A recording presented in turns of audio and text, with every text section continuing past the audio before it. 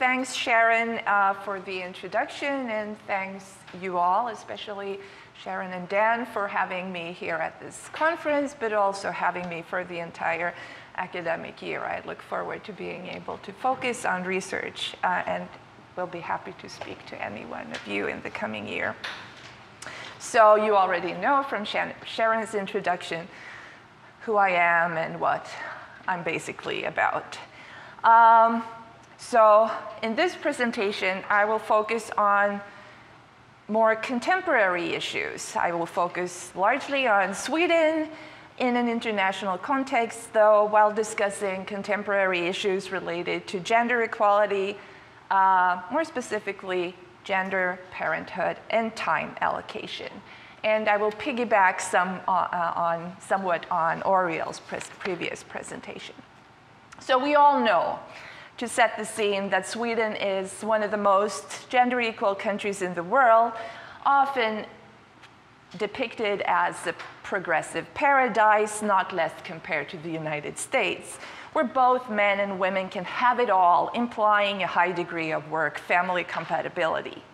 And yes, Sweden became a precursor in gender equality in the late 1960s, when female labor force participation increased to a far larger extent than in other countries. Today, women's labor force participation is very close to men, 93%. The gender wage gap has consistently decreased throughout the century and has since the 1990s been around 92% if we look at the most aggregate that you can still yet do certain kinds of full-time, part-time controls and industrial controls for.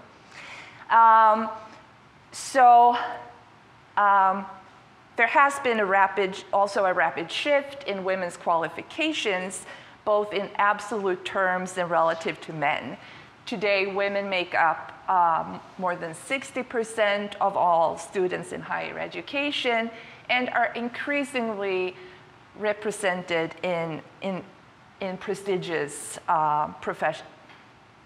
professional programs leading to prestigious careers.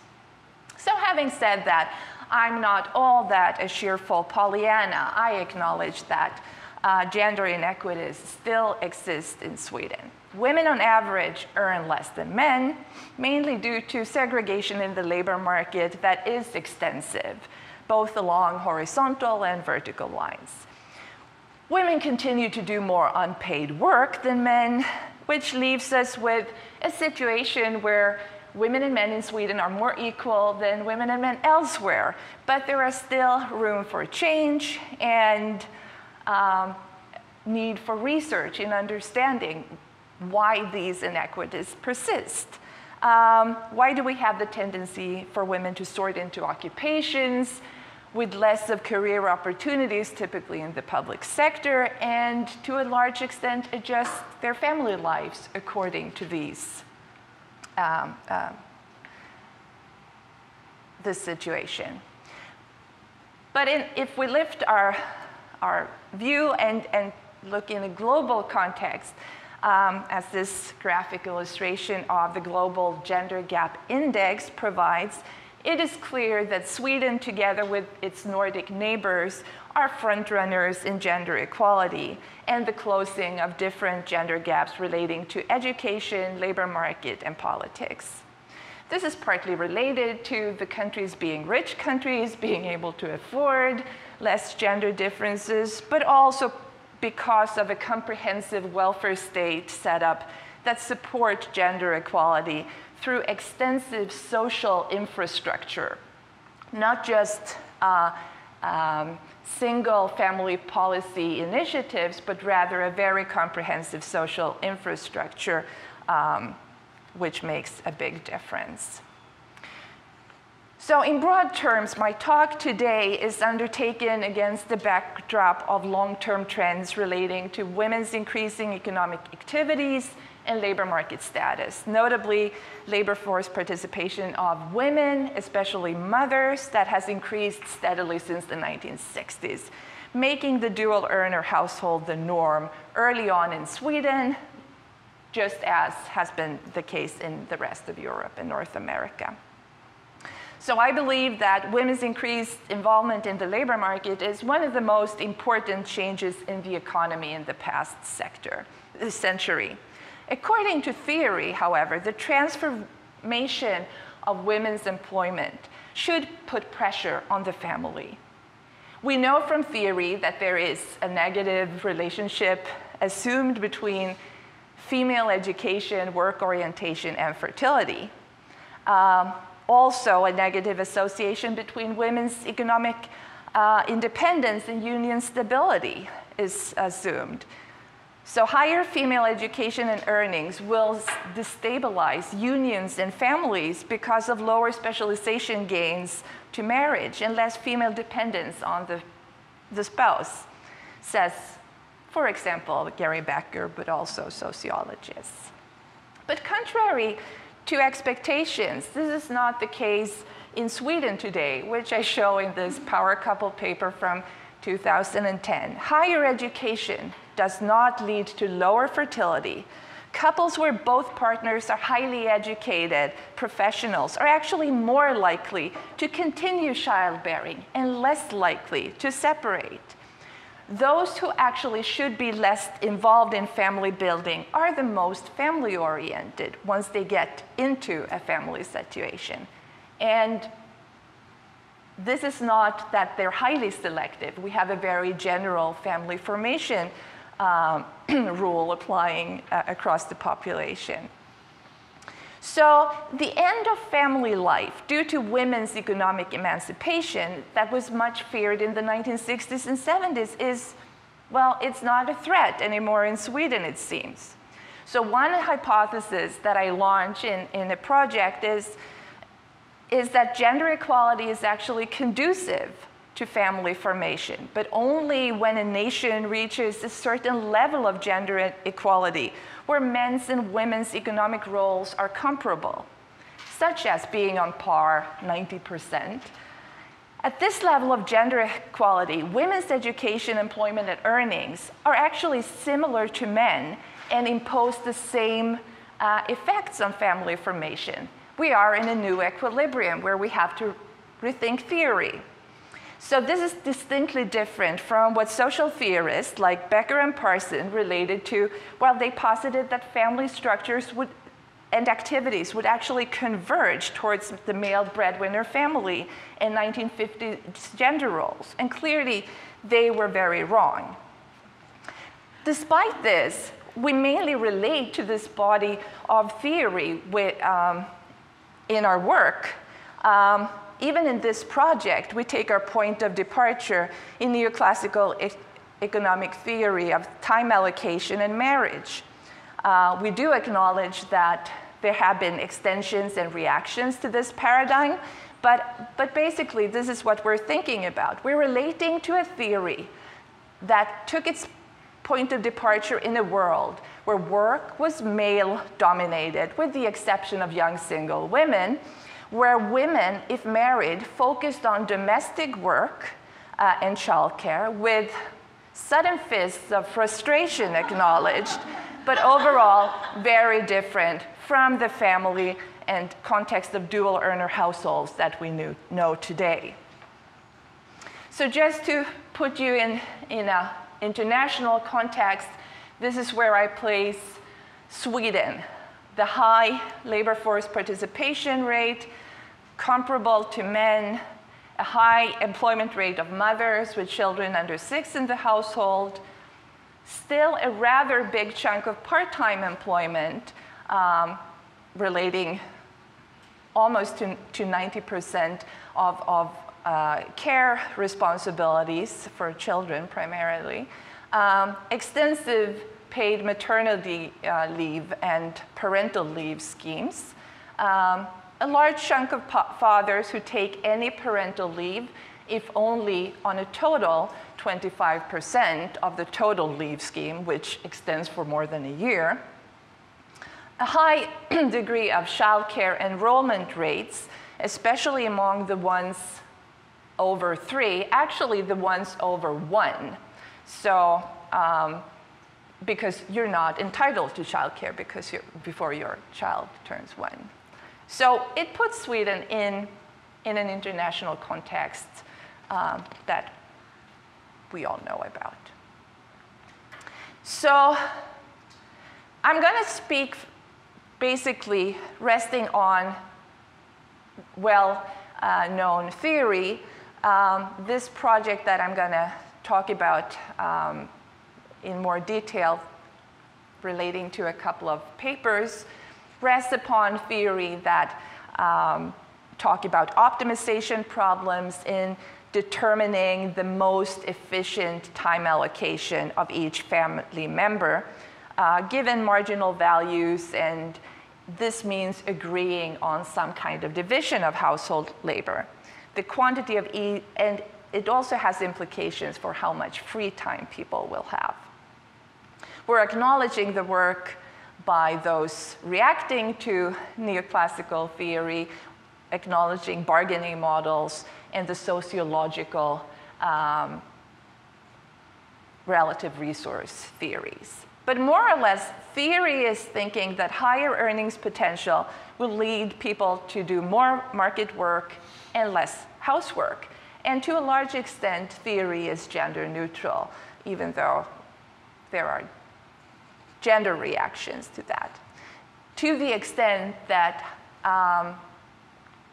it could actually be that gender permeates the existence of men and women so much that time allocation is featuring gender display, such as non-traditional men and women will do gender, displaying gender identity rather than what would be economically optimal for them. Typically, the highly educated women who will compensate their brilliant careers by doing lots of housework and childcare, while low-educated men, unemployed men, even resist doing domestic chores.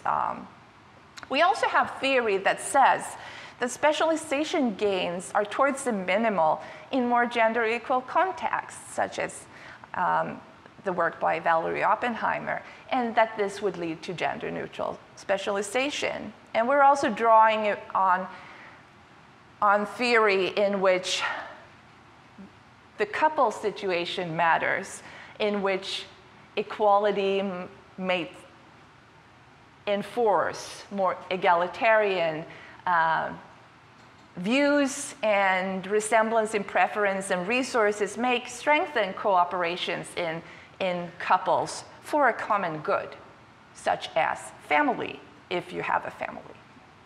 We also relate to theory where education is important. Education is very important for time allocation because higher education is associated with more money, better career opportunities, a higher return. So there should be a positive association with paid work and negative with unpaid work and leisure. And then we have the discussion about, is all unpaid work similar? Is domestic work and childcare different? And here we have strong reasons to believe that there should rather be a positive association between highly educated and childcare, because they have lots of resources to invest in their children. They have difficulty finding an equally good replacement. But this can also be a normative change. The highly educated picking up norms in favor of intensive parenting, a general child-oriented culture or whatever. So I'm going to relate to a project of mine that is supported by one of the Swedish research councils, and we're happy to get this support. It's about time, gender parenthood, and time allocation in Sweden. And it encompasses issues on parenthood, how it impacts time allocation, if the couple situation impacts time use, the way people spend time together, and whether that has been changing over decades, child gender and time use, if that is determining the amount of time and the activities of parents, and also whether whether we have a gender issue when it comes to overworked and underslept women, which is a highly featured phenomena in the popular press, not finding any support in medical and time use evidence. So I'm going to give you a few results from the first and the third theme of the project, and the third theme is featured in the paper that I distributed. Everything's relating to Swedish time use survey data from 1990 to 2010. We have 3 waves. They're all executed similarly, time diaries for 1 weekday and 1 weekday, 10-minute intervals. We look at primary activities and who was present during the activity. We have a response rate that is falling dramatically, but given the complexity of the time use survey, this is not that bad because it's actually exactly on par or even a little bit better than the general tendency of lower response rates in Swedish investigations. We apply different sample restrictions to different studies, and approximately 7,000 individual diaries are available per wave, and we have a good share of parents in each wave. We code time use activities, and we exploit the with whom indicators. So basically, I'm going to talk about paid work, routine housework, and childcare, and the with whom. Was there any other person present when the activity was? We're mostly going to present OLS least squares, models controlling for what's usually controlled for, survey weights applied. All estimates shown are robust for model specifications with inclusion of employment status, income controls. So what you see is holding up for the fact that this is not dependent on their employment status or whether and their income. So it's not so much a choice issue. So the impact of parenthood on men's and women's time use. Did we reach the promised land in 2010? Well, this is a question that I've been eager to exploit, because in a paper from 2009, Martin Driebe and I found that in 1990, Parenthood intensified a traditional gender division of labor, just as found in other countries, just as considered the major cause behind gender differences in time allocation, especially paid work and housework. But in 2001, we found that it affected men's and women's time use in a much more similar way. So while men and women were not equal, it was not because of them having young children in the household. And this was, at least in Sweden, debunking a myth that men and women are equal in detail until they have children. Then they become caveman and cavewoman, and that's what we're determined to be. So this is what the JMF paper featured. In 1991, having a child younger than 4 didn't impact men's paid work or routine housework compared to other men, controlling for a number of factors. Of course, these fathers do more childcare, and they have somewhat less leisure. But this is not really surprising. Looking at women, there is the expected decrease. Women with young children do less paid work and routine housework. They do more child care. So we have a traditional situation, or what would be expected from theory. In 2000, we get these results. Having a young child impacts also men, with fathers with young children doing less paid work and more routine housework than men with no young children. They do more childcare, have less individual leisure. Looking at the female component, by interacting sex and age of youngest child, we find that there are even stronger impacts for women to do less paid work if a young child is present in household, but not doing more routine housework. So what happened? A lot of people asked us whether this was a temporary blip. The 1990s were difficult times in Sweden and the Nordic countries. We had a severe structural economic crisis affecting not only employment, but also the welfare state. Lots of new things emerged during the 1990s. People said this must be a temporary phenomenon. So what we did was, a colleague of mine and I did a study on the Nordic countries during the 1990s and looked at exactly the same question. We have a wonderful little laboratory of economic change in the Nordic countries in the 1990s, with Finland being more hit by the crisis than Sweden, Norway not being hit at all. What did we find? We found the same development across time in all countries, not as strong as in Sweden, but the similar. So what we found is that this must be a Scandinavian phenomena. And we also tested it in a more international setting, looking at Germany, Italy, and Canada, and found that yes, it's a Scandinavian phenomena, but that we have interesting change going on in other countries as well.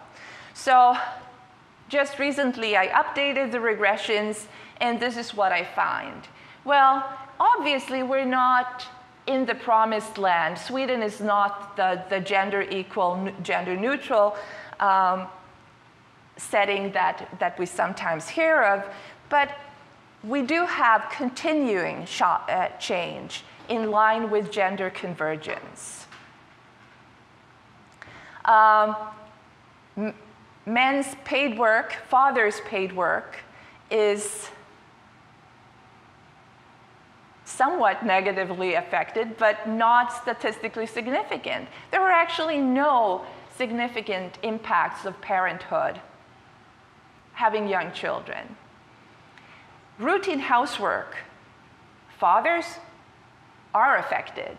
They do significantly more, but there's no additional female component. The interesting thing that emerges is that actually we have more of maternal involvement in 2010, which could be indicative of intensive parenting coming to Sweden full scale. So, as I said, follow-up studies has shown that this is not an altogether Swedish phenomena. Scandinavian, supposedly related to welfare state support to dual earner families, mediating work-family conflicts. What we see happening in countries with less support, belonging to the conservative and liberal welfare state regimes, exemplified by Germany and Canada, is that actually change is emerging with fathers' involvement in housework and especially childcare on weekends. So we don't see any distinction between weekends and weekdays in Sweden 1990 when the Time U survey started. But this is because we probably were in a more advanced situation already then. But clearly, change is emerging with Canadian and German fathers taking on more domestic responsibilities during weekends, but not on weekdays. Unfortunately to say, nothing's happening in Italy, but we have to wait and see. So moving on to the third theme and the paper. This development, together with the power couples and the quite surprising orientation towards family, despite Sweden being the country where we've for decades heard about divorce, women, emancipated women, families that are taking different shapes and forms, and lots of other sort of loose norms, or we could say open-minded perspectives, made us think about what goes on in these families. We have a setting where increasing work orientation among women establishes dual households as norms. We have high levels of union instability, but also the work by Amato and others that say that spousal interaction is a key dimension of marital quality and satisfaction. We also know that time is a scarce resource, and that in conflict with work and parenthood, these two are all often prioritized over time alone or time with your spouse. And we also constantly hear about time pressures having consequences for well-being, especially for parents. So this is an important thing to find out. What are people doing? And this might be a predictor. How well families are doing time-wise may be a predictor on how well they will be functioning and how well our children will be functioning. We also have the literature of the second demographic transition. Lots of the things pointed out before are components of the second demographic transition. Delayed union formation. Yes, we have our first child in Sweden on average at age 30. Structural below replacement fertility. Our last year's TFR was 1.9. Reduced family orientation remains to be seen. Rising individualism, don't know. We also know that the child king parenting era was replaced by adult self-realization and individualization. But what about the intense parenting? So is Sweden a good case to study this for? I think so, because it's challenging the basic notions of the second demographic transition. We have late family formation, yes. We have high female employment, the dual earner norm since the 1970s. We have high divorce rates since 1974. It hasn't changed anything since then. We have actually high fertility. A two-child norm is very strong throughout the class distribution, the education, not much of an educational gradient, and if anything, higher fertility among the highly educated. And we have men's inroads into the private sphere after 1990. So what we're doing in this paper, and I just want to stress that any comment on the paper, please knock on my door or send me a sharp email, because we really want input into this. So this is basically descriptives, because they're easy to present. What we find, so these are weekdays, and we divide the results non-parents, parents. You should know that non-parents imply no child under 18 present. So they're not non-parents. They're older, typically, or younger. So they're polarized. So what these descriptives give us is that there is actually a general tendency for time together instead of time alone among couples, and they're cut at age 55, both without dependent children at home and those with children. The decrease in time alone is statistically significant for women. Basically, they're becoming more similar to men, having had more alone time in the beginning of the period. There are notable level differences in spousal time between couples with and without children at home, as expected. But this gap diminishes, but it persists, even if we combine time with only spouse and spouse present during family time, as you can see here.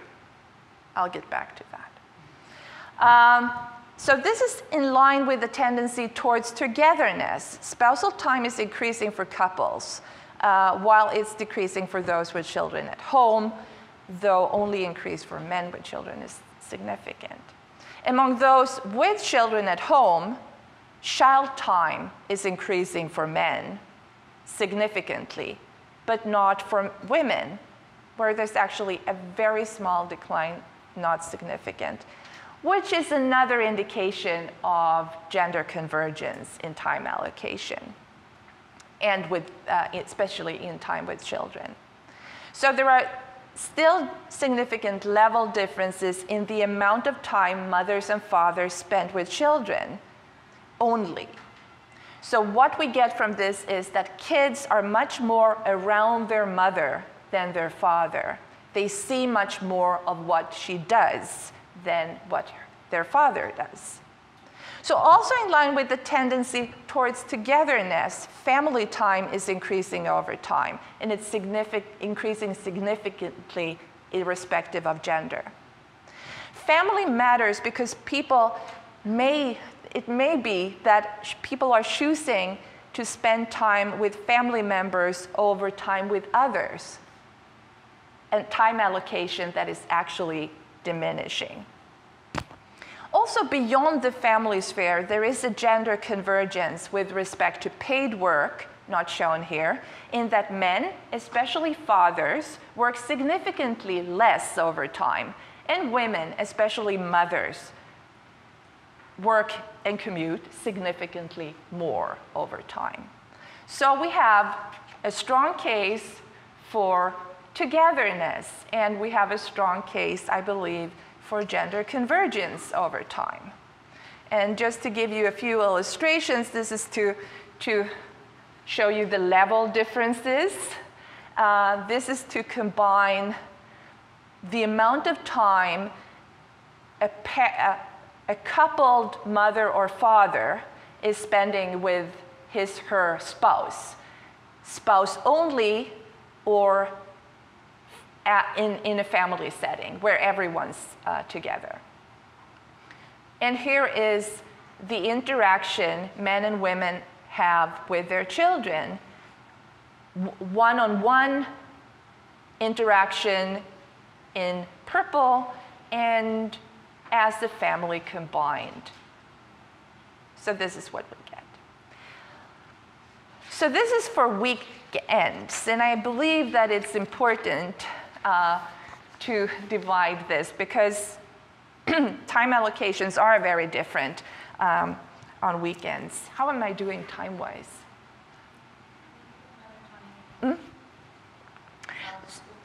Yeah, okay. So this is just to give you a flavor of this, and I'm going to give you some more results. So there is no general tendency for time together instead of time alone, as for weekdays. Rather, there's no change for men and women with no children at home.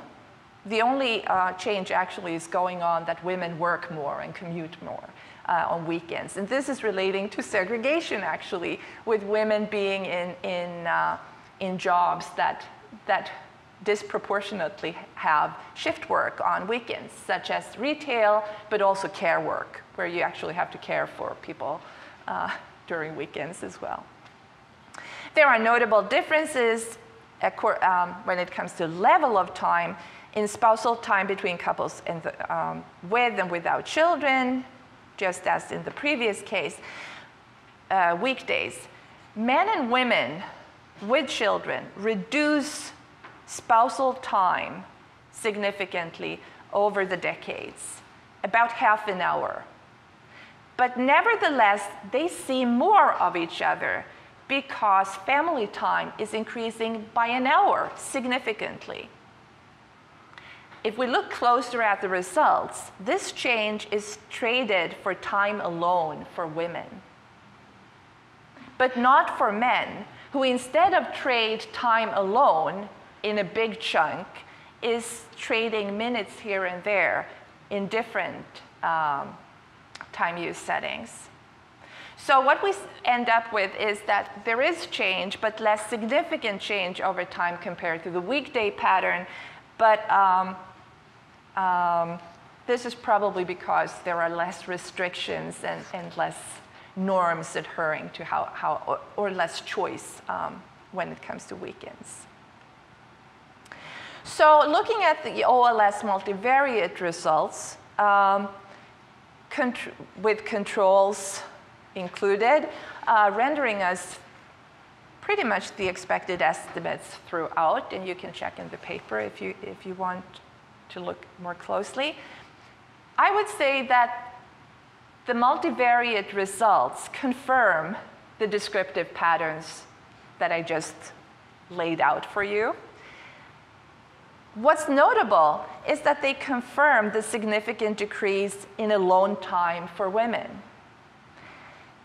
They confirm the significant increase in line with gender convergence in child time through men becoming more involved, both one-on-one interaction, but also through the significant increase in family time, which is taking place across gender.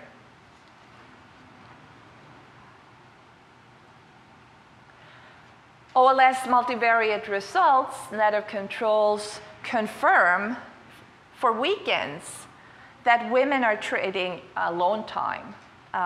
There is a significant decrease, but there's actually not much change when it comes to child time on weekends. But it also adds that there's not much significant change with respect to spousal time on weekends, but there is in family time, irrespective of gender. So what we have is an increasing togetherness, traded in different ways according to gender, towards a focus not only on children, but also on family. We know that the number of, and especially the age of children, are strong determinants of all the time dimensions that we look at. We also know that education should be a strong determinant of time allocations relative to other factors. But we don't really find that.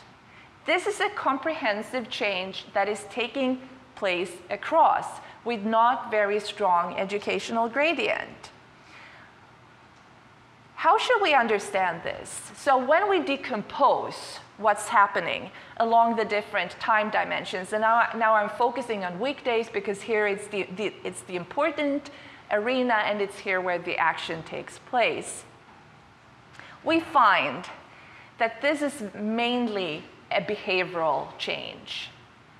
So when we decompose and do the counterfactual analysis proposed by Oaxaca and Blinder, we find that most change is largely left unexplained.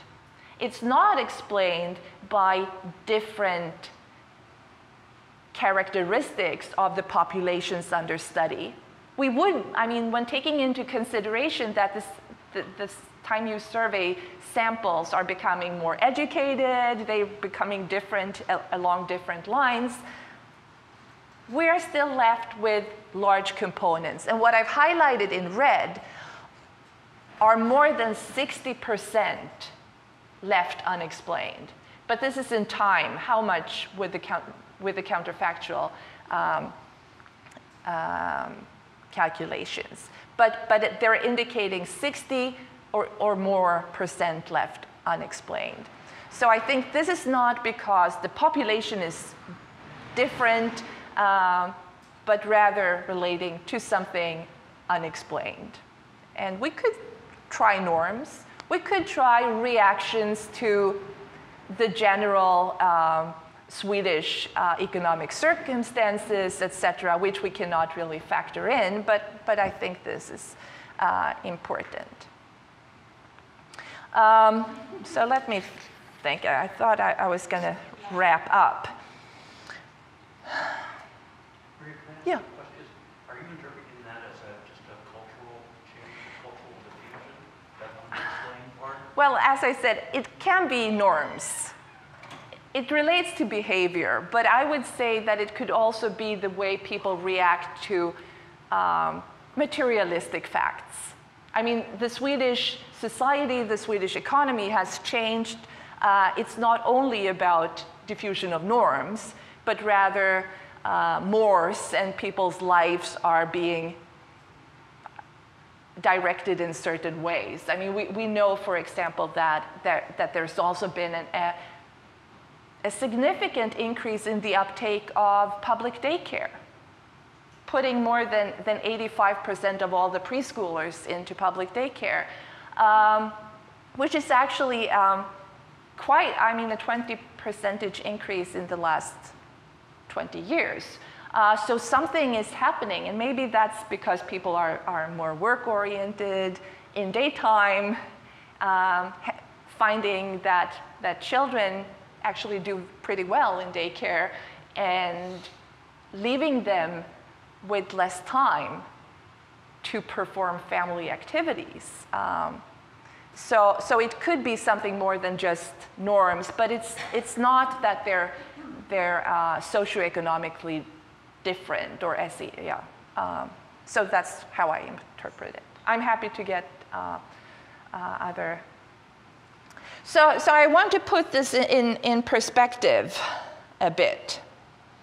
So this Time magazine feature talked about the fact that the working day of men and women across countries are actually pretty similar if you combine paid and unpaid work. And this is basically what we do in lots of classes. We have students calculate this and so on.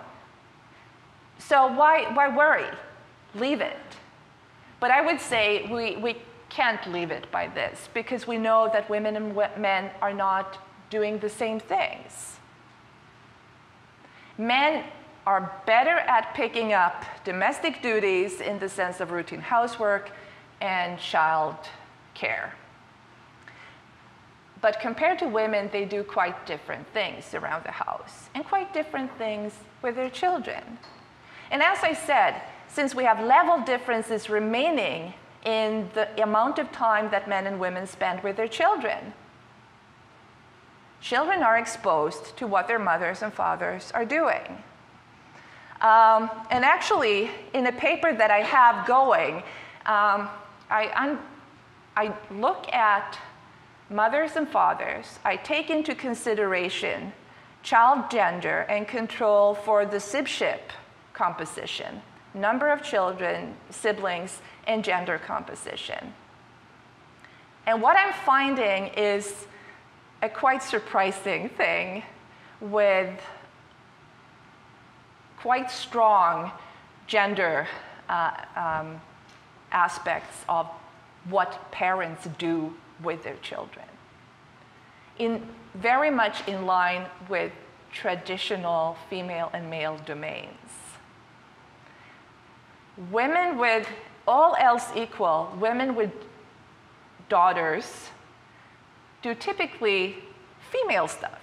They sew, they bake, they do different domestic things around the house, while women with boys do other things.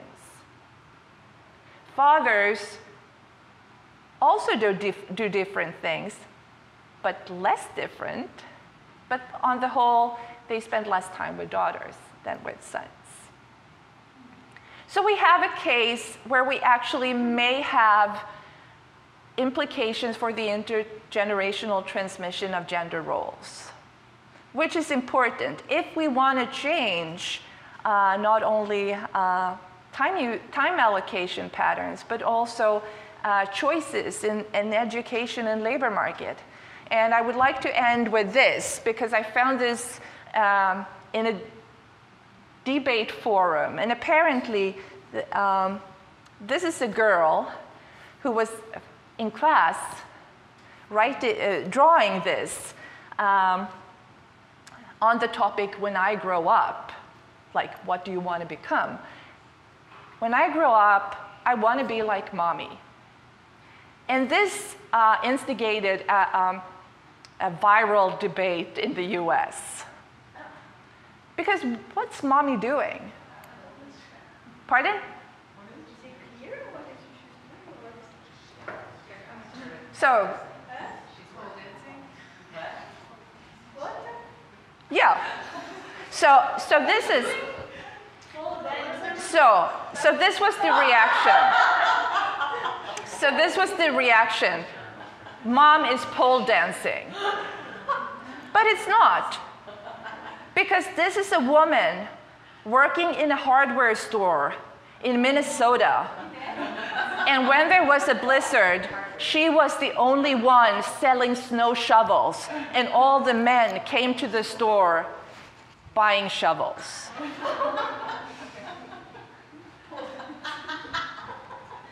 So this is a young girl observing that her mother is doing something important, and she wants to become like her.